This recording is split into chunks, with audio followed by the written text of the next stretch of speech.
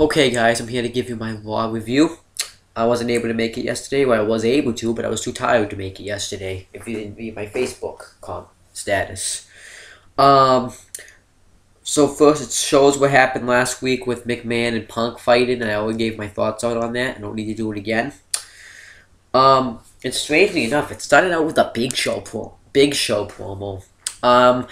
That's really how it started. It actually started out with the Big Show. It never really does. It never starts out really with anything about the World Championship, but it did. He pretty much comes out and says that he beat Sheamus in the knockout punch. Sheamus tried to hit him with the bro kick, but failed. And he also says that he wants to erase the 45-second loss, and he calls out. It's kind of like this is kind of like an open fight night thing that TNA is doing. So he calls out Daniel Bryan, and then Daniel Bryan's like, "I'm not going out there." And then he asks Kane if he has his back. Kane says no. Then he says no. No. And then he says no to Truth and Santino Marella and Zack Ryder. They say no. Says no to Truth, and then he walks out of the locker room saying no. They have a match. They had a decent match. Big Show ends up winning with the chokeslam. And then we get Paul Heyman promo. CM Punk comes out and he's going to make his decision on who he wants to face. He eventually doesn't show it because he also says that he beat the hell out of Vince McMahon. That it took two people to throw me in the ring. You disrespect me, I destroy you. And that's pretty much what happened with the fam last week. So then what happens is Ryback. No wait. He's about to reveal who his opponent is. I guess we showed him so much disrespect that he didn't want to. So Vince McMahon comes out and says that he blew it, and he's going to pick his CM Punk's opponent. It's either going to be John Cena or Ryback. And they hyped this up all night. And then Raw becomes shit for number 8 Team Cobra versus the Primetime Players. That match was shit. The Primetime Players win. That's what I'm gonna say. We get a Dolph Ziggler promo. Dolph Ziggler comes out and says that he should be the one facing Punk at Hell in a Cell, not Ryback. He had to go through 8 guys in the best Money in the Bank ladder match ever, so he thinks he should be facing Ryback. Otunga comes out and says that he should be facing Ryback. So then, well, no, not Ryback. The WWE champion at Hell in a Cell. Ryback comes up. Well, AJ comes out, makes a match makes a handicap match with Dolph Ziggler and David Otunga versus Ryback. Ryback wins. Dolph Ziggler walks out, pins Otunga. We get Vince Mc. Oh wait, I forgot to say. Oh, I missed some stuff. Okay.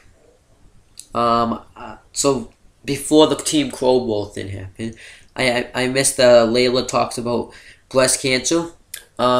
This was actually made me cry. Layla said that her mom had died of breast cancer and she doesn't even know that she's wrestling. Then we get Del Rio versus Brodus Clay. Del Rio just beats him with the cross arm breaker. Punk and Heyman are backstage, so they're upset that Punk didn't choose his opponent. Heyman says that this would happen. So then Punk tells Heyman to go tell Vince that he wants to fight Vince again tonight. Then we get Vince McMahon. Then the Team Crowbar versus Primetime Players happens, and the Ziggler promo happens. Then Vince McMahon's backstage on the phone with someone. Heyman comes and says that Punk pretty much says that Punk wants to fight you tonight. Vince says that how about you fight? How about Paul Heyman fights me tonight, and if I win, and if you win, Punk gets to choose his opponent. And for some odd reason, I think the match it didn't really follow up. I don't know why the hell they said that. Then we get AJ and Matt Striker backstage. Matt Striker thinks he should get an apology after what AJ did, after what Kane and Daniel Bryan did to him on SmackDown, and he says crazy, and that sets AJ off. And AJ makes him have a match with Kane. Then we get Antonio Cesaro versus Justin Gabriel. Another solid match by Antonio Cesaro. I thought it was going to be over when he did a good clothesline to Gabriel, and I thought it was going to be over when Gabriel did the 450 to him, but he got to the ropes. He goes to do a flying, I think, crossbody. Antonio catches him in a European uppercut. That uppercut that he usually does, and hits him with the neutralizer and gets the win. What also made this good was the commentary. Then we get Matt Striker versus Kane. Matt Striker says that you don't really have to do this. We can just apologize and remember what you learned in therapy. They hug it out. Eventually Kane just bail hugs him and then chokeslams him for the win. And says that he's the tag team champions.